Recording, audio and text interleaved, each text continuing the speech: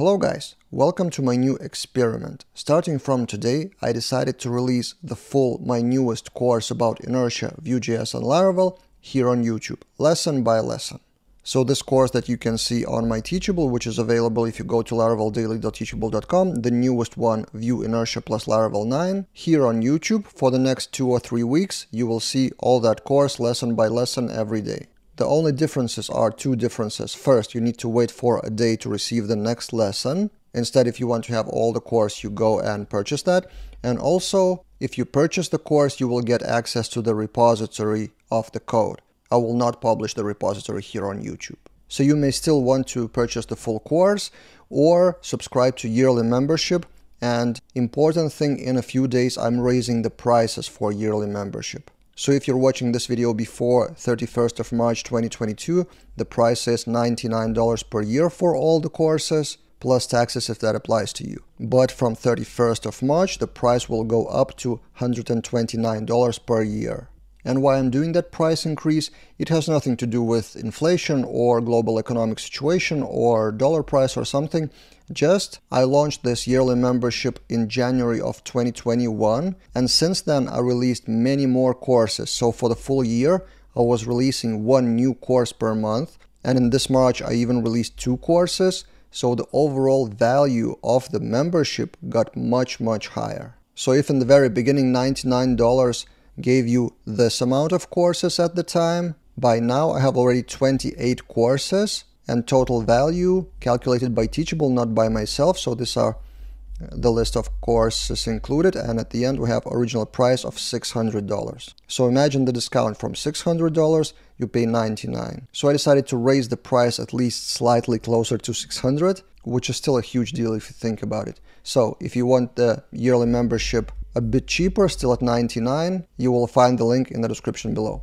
And today we have the first lesson of what is inertia. In this video I'm showing Laravel Breeze example, what is single page application at all, and why you need inertia and what is the benefit of using that. And tomorrow you will find the video number 2, the day after video number 3, and so on. I think it's 16 videos if I calculated correctly.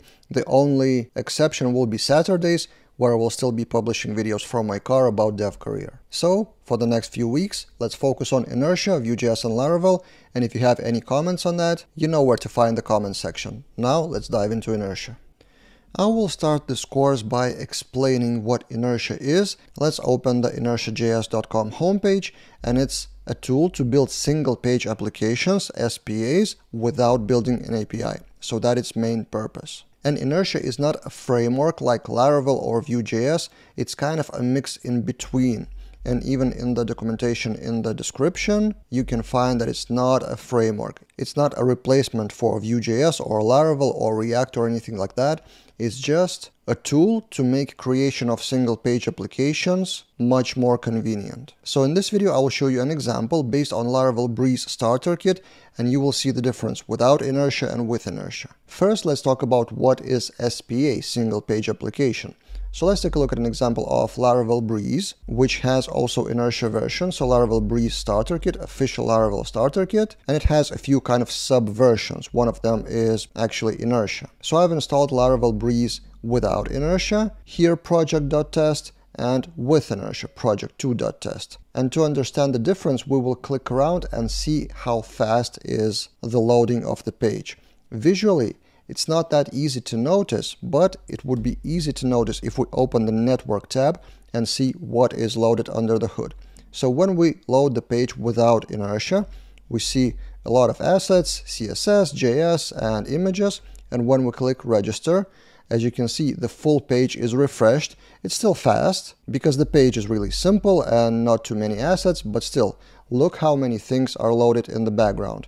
We click back, another full reload. We click login, another full reload. We click forgot your password, another full reload of everything. So that is not a single page application. Compare that to the homepage of project2.test Breeze with inertia. Same network tab, let's refresh, and the first load of the page would load all those assets again. But if we click register, see how it's blazingly fast. And it's not reloading anything here, it just reloads the register, and register in fact returns the JSON. That's what inertia does. If we click homepage again, again, blazingly fast. Login, almost immediate. Forgot your password, almost immediate. Again, on the simple page, it's hard to notice the visual difference that much. So it's like milliseconds. But as a proof, I wanted to show you that network tab that only the JSON is reloaded and some image, which is probably the logo, which is not PNG, it's hard-coded in the code. So let's click around again, login, forgot your password, almost instant response from the browser. So that's the main benefit of single-page applications in general, with or without Inertia. You load the page with all the assets, and then your front-end JavaScript framework like Vue.js or React or any other framework loads all the other links in the JavaScript and then takes the data from the backend with some kind of API, for example. So you have API in Laravel, and then, for example, Vue.js takes some data from that API, for example, the version of Laravel or whatever you need for that page. So that's a typical single-page application. Everything, all the logic of the page, of the front end is in Vue.js, for example, or whatever is the front-end framework, and then you have to separately create the API in, for example, Laravel or Ruby or Python or whatever is the backend language. And at some point, people thought that it's too complicated to create single-page applications in that way because it's quite a lot of work. On the front end, you need routing. On the backend, you need the API. Then you need to glue those together with some kind of authentication, authorization, API requests, catching errors, and stuff like that. So as an example, I can show you the code from my other course about Vue.js SPA. This is a typical single-page application in Vue.js. So you have the links with router link, and then the main component, the main content of the page is in here, router view.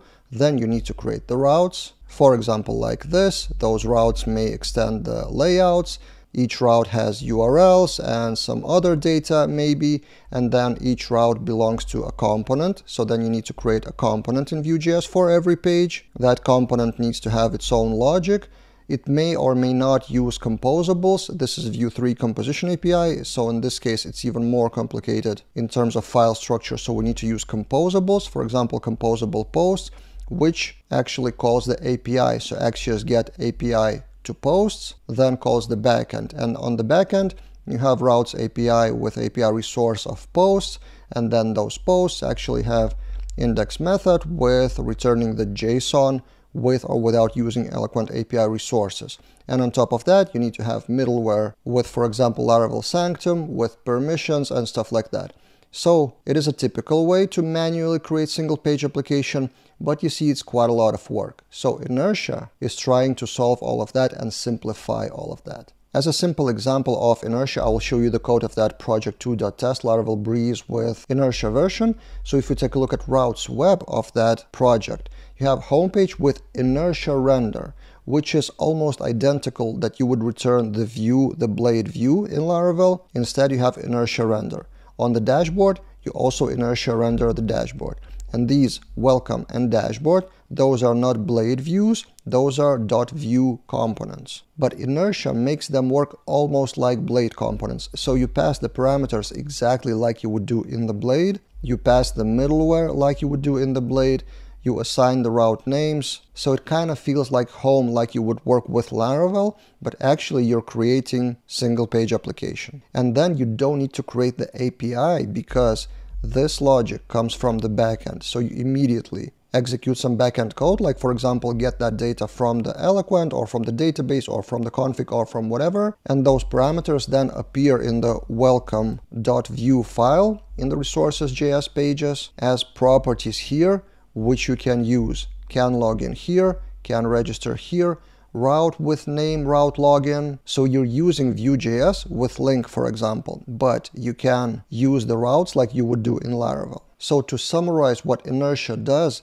is save you time that you don't need to create a separate API with all the routes for the API and all the backend for the API. Then you don't need to create Vue router because all the routes are actually in the routes web like they would be in Laravel. Then you don't need to manually create authentication and authorization, and we will talk about that later in this course, how it's done in Inertia. But basically you don't need to work that much on the layer of between Vue.js and Laravel on the backend to provide the data back and forth. Inertia does it for you. So now you hopefully understand more what Inertia is. And by the way, Inertia is not only for Vue or Laravel, it has adapters for various technologies.